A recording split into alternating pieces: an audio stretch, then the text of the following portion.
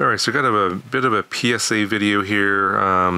There was a video from Chris Rosser, I guess a couple of days ago, on the best tiny whip batteries. I guess he did some testing, and apparently the best one wasn't tested. So I know this is more of an opinion, but I think a lot of you out there that are in the tiny whip community would probably agree with what I have to say here.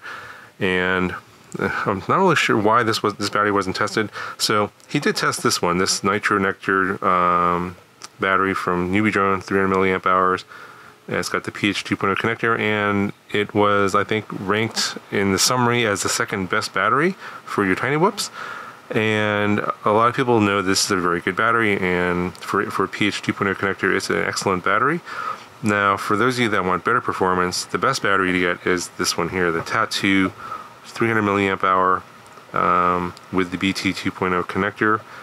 So basically, the summary of the video is that this battery is the best, this connector is not the best, the BT 2.0 connector is the best. So basically, this Nitro Nectar battery and this Tattoo battery is exactly the same. So it's I'm pretty sure they're made in the same factory.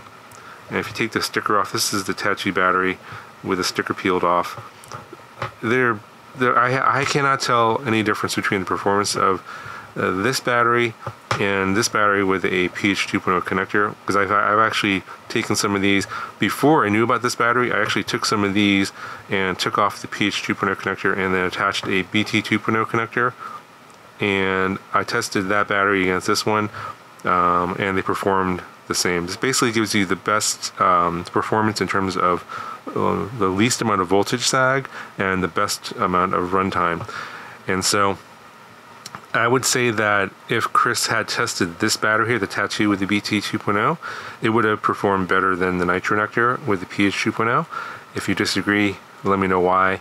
It's the same battery. The BT 2.0 is definitely superior to the pH 2.0, so I don't see why this one wouldn't be better, and it is better. And I haven't done this. I don't have the equipment that he has in terms of testing, but just by flying things around, I know that this battery is the best battery.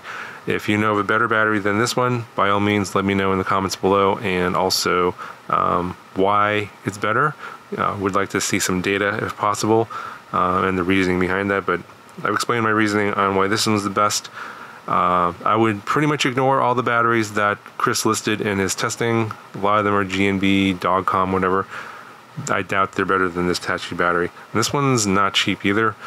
You'll see, it's like, I think they're about $4 a battery. So probably the most expensive tiny whip battery out there, but this is going to give you the best performance.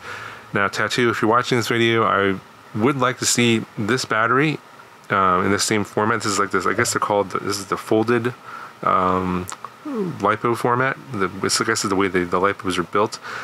I would like to see this one in a 250 or 220 milliamp hour size, and just because I tend to fly, I actually prefer the lighter tiny whips that are under like 18 grams, and this 300 is a little bit too heavy.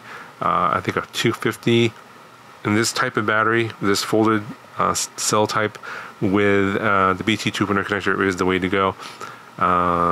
Yeah, so if you're listening, please make a 250 or 220 of this Tattoo battery here. I would appreciate that. And hopefully you found this video helpful.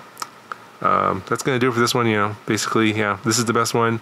Not sure why it wasn't tested. Just want to make sure that everyone out there knows about it. And yeah, pass the word on. Share this video so other people will know that this is the battery to get. All right, talk to you guys later.